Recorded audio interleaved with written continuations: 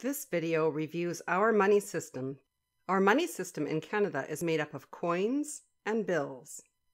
We have 6 coins, each with a different value. The coin with the least value is the nickel. It usually has a beaver picture. This coin has a value of 5 cents. It can be written using the cent sign that comes after the number. It can also be written with the dollar sign. It is less than $1, so a 0 is placed in front of the decimal. The coin with the next smallest value is the dime. It usually has a blue nose picture. This coin has a value of 10 cents. It can be written using the cent sign. It can be written with the dollar sign. The coin with the next smallest value is the quarter. It usually has a caribou on it, but sometimes special quarters are made with different images. This coin has a value of 25 cents. It can be written using the cent sign, and it can be written with the dollar sign. Here is a special quarter to commemorate Remembrance Day.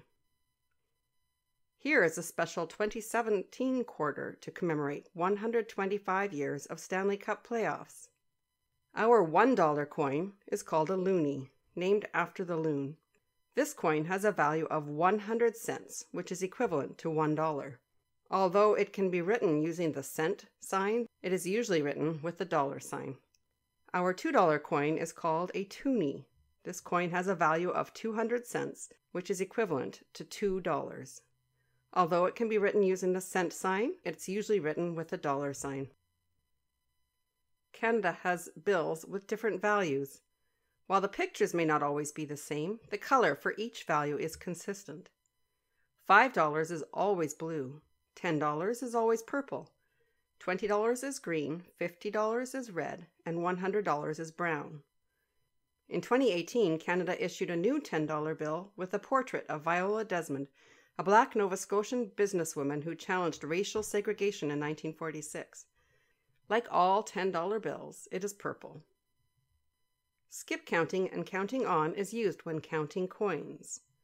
With a mix of coins, skip count by starting with the coins of the largest value and work your way toward the smallest. Take a look. Start with the largest value coin, 25 cents.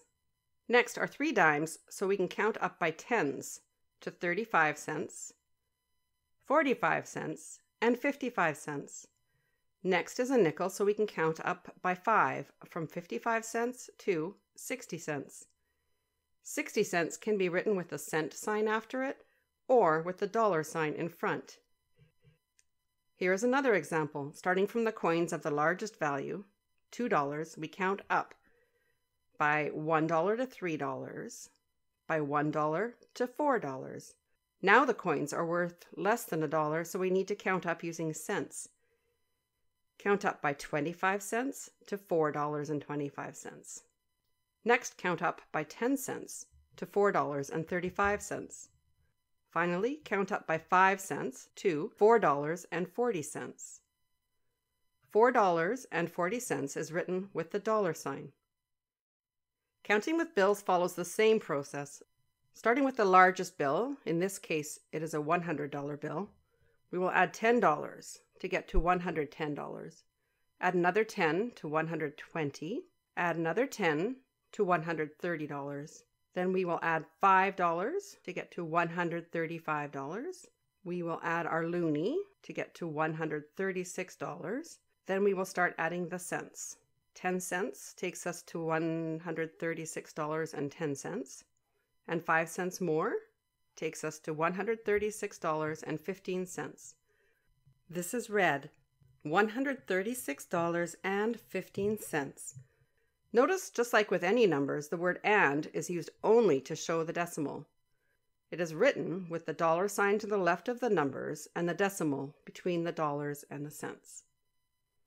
Now it's your turn to try representing and counting money. Thank you for watching this video.